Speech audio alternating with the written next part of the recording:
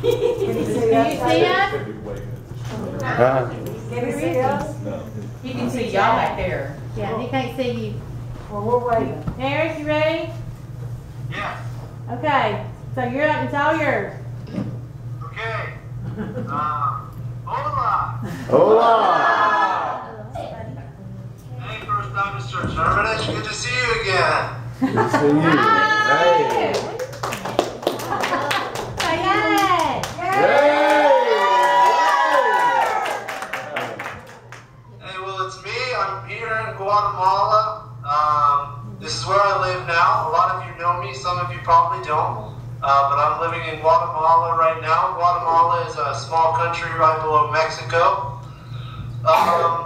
And I wanted to see everybody today to see how Bible school is and see how everybody is enjoying themselves. And if you're having fun, yell for me. Good. That sounds great. Cool. Well, I wanted to talk to you because me with my wife Hillary, we're down here working at a school, and the school is called Monte Cristo. That's the name of the school.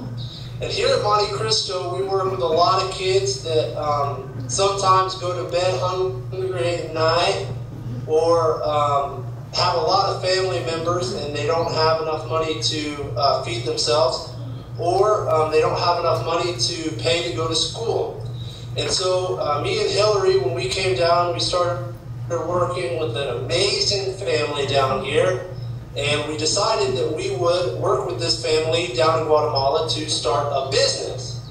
And so this week, when you all bring money to give to put in the offering, that money is going to come to Monte Cristo. And I wanted to show you what we're doing in our business. The business is called Queen Bee, because we believe that in Monte Cristo we can help to make queen bees out of a lot of worker bees, right? And so here's our product. This is a hand lotion. There's our little logo, and here's our can. And so we're making all natural, super delicious hand lotions and chapsticks. A lot of you use chapstick. Here's our chapstick. That is vanilla. It's super good. So when you all bring money this week to give, to put in the offering, that money is going to come to Monte Cristo to help us build this business. The reason that's special is because if you give $1, that dollar doesn't just buy some rice so that we can give our kids some rice. That dollar goes to help us to build our business so that we can feed ourselves. And so if you help us a little bit now, a year from now, 2 years from now, 10 years from now, we'll still be making money and feeding kids because of the dollar that you gave today or by the end of the week.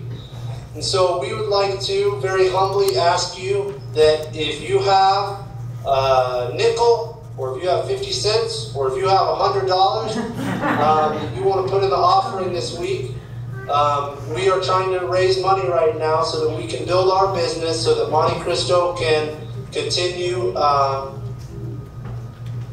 you go. Have to come back. He'll be back. Just cut it off and he'll come back. Look at this thing. He'll come back.